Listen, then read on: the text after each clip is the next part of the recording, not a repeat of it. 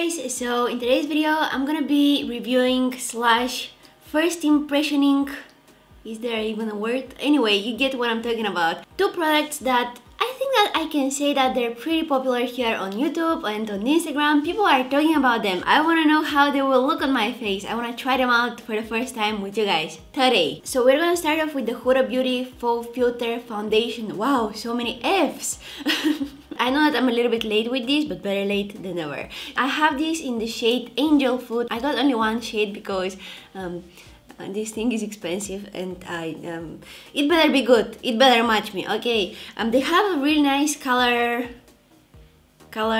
selection, color range. That's the word I was searching for, color range. And then we're also going to try out the Makeup Revolution Conceal and Define Concealer. This was way more affordable, so I got 3 shades. Yay! So without losing any time, let's do this. I'm super excited for today's video. Okay, so I already have my daily moisturizer on. Now on the one side of my face, probably this one, I'm gonna use some primer. This is the Professional by Benefit. So you know, we can see if there is any difference with primer, without primer.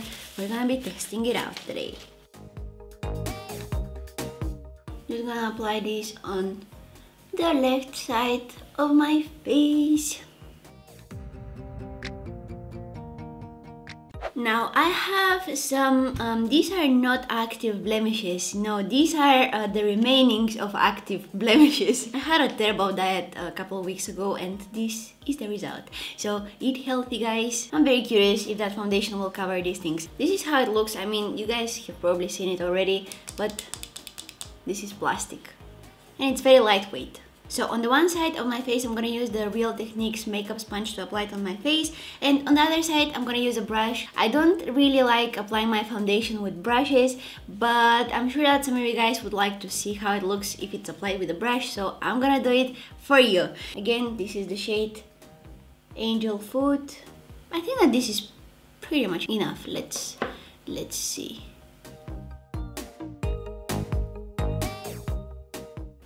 Smells weird. The texture is very smooth and it's like a cream. It's like a kind of like a thick cream. Look, it covered everything. I want to bring you guys a little bit closer. You barely see what I'm doing. Hold on. Okay, we're extremely close right now. It's kind of awkward, but you know, it's so that you can see what I'm doing better. Now, a little bit goes a very long way. I think that I should mention that. Now, this is the first foundation that I have that has such a different texture and consistency, but I kind of like it.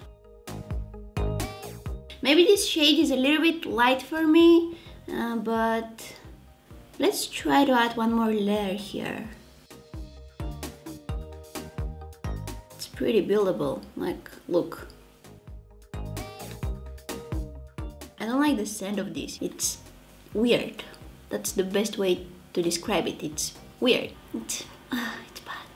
Okay, so this is how it looks when it's applied with a sponge. I think that the coverage is just fantastic. It covered everything.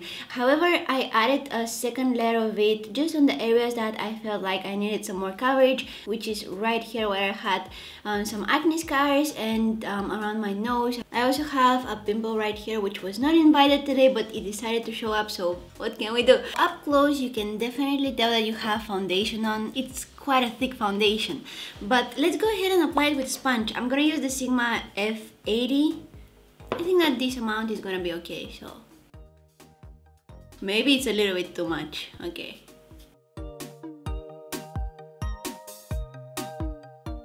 So when I apply it with a brush, I have some dry patches on my face and it definitely exaggerated them. I don't really like it how it looks when I apply it with a brush. However, when it's applied with a sponge, it looks a lot better. Now I stopped one of the lamps that I'm using so that you can see my texture better. This is an extremely painful close-up of my skin. I hope you guys appreciate it. This is how it looks. I think that I like it a lot more when I used a sponge to apply it. I'm also going to use a sponge on the other side of my face to kind of cover up the areas that I feel like I need a little bit more coverage. I feel like the brush is not giving you the most full coverage that you can get out of this foundation. So now let's try out that Makeup Revolution concealer. I have them in the shade C1, C2 and C3. Let's do some swatches. Oh wow, that's a huge doll foot applicator. Okay, that's big. Alright, starting off with the shade C1. This is the shade C2 and this is the shade C3. C1, C2 and C3.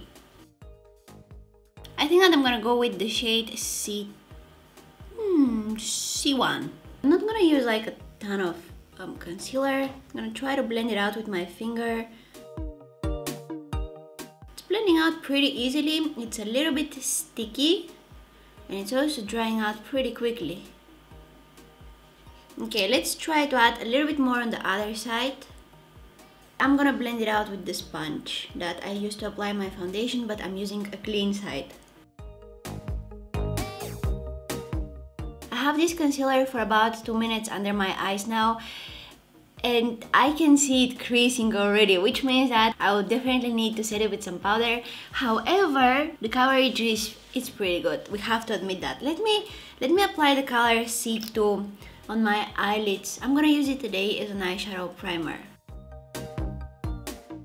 I'm gonna go get some setting powder and I'm gonna bring you guys a little bit closer so that you can see my under eye situation. Okay, so this is the eye that I used a very small amount of concealer and I also used my finger to blend it out. So as you can tell, there are some creases happening there.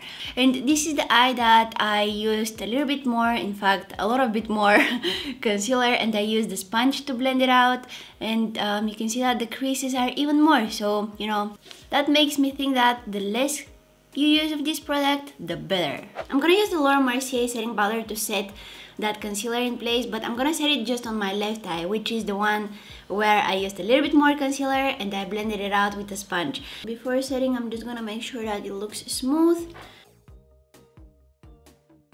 And on the other eye, using my finger, I'll just go ahead and smooth the creases. Alright, so before I go ahead and finish my makeup, I just wanna give you some quick thoughts on that foundation. We're gonna see how it looks after a couple of hours, but for now I just want to share my quick thoughts on it. Now the coverage is bomb. Like, it's an extremely full coverage foundation. It's a thick foundation, however, I don't feel like I have foundation on my face right now. But if I bring a mirror up close, I can see that I have something on my skin. It's not one of those foundations that it's melting into your skin and you're not able to see it. It just gives you a very nice coverage without being visible. No, this foundation, you can see it sitting on your skin. You are able to see that you have foundation on. I hope that makes any sense. I think that this is a foundation that you want to wear if you're going on some kind of a special occasion where you know that you're going to be taking photos, you know that there are going to be cameras. Also, if you're going on TV, or I don't know, if you're going to do some kind of a video or something, this foundation looks absolutely stunning on camera. In front of the camera, you can't really tell how much foundation you're wearing, right? The camera is like the beauty blender, it's absorbing the excess.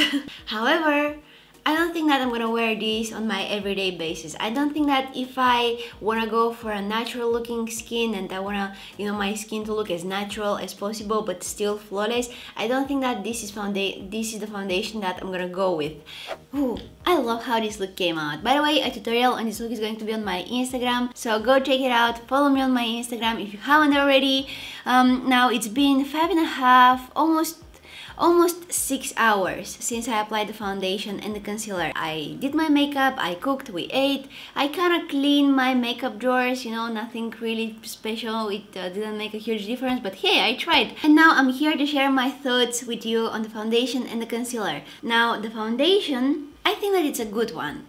However, it really depends on what you're going for. So if you are a natural girl that you prefer the more like no makeup looks, you like your skin to look fresh and you like just foundations that are melting into your skin, that are kind of invisible there, so you know you're getting that coverage but without the cakiness, I don't think that this foundation is for you. Of course, it's buildable, you can use less, but if you are going for that full coverage, you're gonna also get that texture that the foundations usually give you. But if you're someone who doesn't really care what people think and you just want your face to look absolutely flawless and you just want your skin to look like absolute perfection, no blemishes, no discoloration, no nothing, you just want to cover everything up, you will love this foundation. I really love the creamy consistency. A very small amount goes a very long way, so keep that in mind. Now, something that I noticed with that foundation is that it's setting into my fine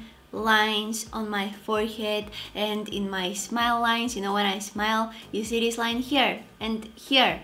It's creasing there, which makes me look a little bit older. However, I tried to kind of blend out the creases that it made on the half of my forehead in this part right here, and I set it with some powder and it did not move after that. But the areas of my face that I have like less wrinkly skin, it was fine. So if you have a little bit more fine lines, some wrinkles here and there, just keep in mind that it may set in the creases of your skin. But maybe if you use some nice primer or set it with some powder, that can fix the issue. Now the concealer, oh well, that concealer. Okay, on the one eye that I used my finger to apply it and I didn't set it with some powder, it's creasing for me and it's not beautiful. Now on the other eye that I used a little bit more, but I also used some powder to set it, it's creasing just a tiny little bit, but nothing really dramatic. A small amount goes from here to Australia, like it goes a very long way. And if you're wondering where I'm in Europe, you can imagine. You can also use it as a foundation. Like honestly guys, with one dip of that huge applicator, you can cover up your entire face. I'm not even being really dramatic right now. You can use that as a foundation. I can definitely see myself using that concealer again and again and again. It's affordable, you don't really need a lot of it, it's covering. I will need to set it with powder so that it won't crease, but I mean, I'm doing that with almost all of my concealers, so it's not a big deal for me. I feel like this video is going to be a little bit longer because I'm talking so much today. So anyway, I really hope you guys enjoyed watching this video. I really hope you find it helpful. Don't forget to subscribe to my channel if you haven't already, and also press the bell button next to the subscribe button, because that way you're gonna be notified whenever I post a new video. And you can also follow me on my Instagram, Facebook or Twitter. All of the links will be down in the description box. I want to thank you guys so much for watching, and hopefully I'll see you in my next one. Bye!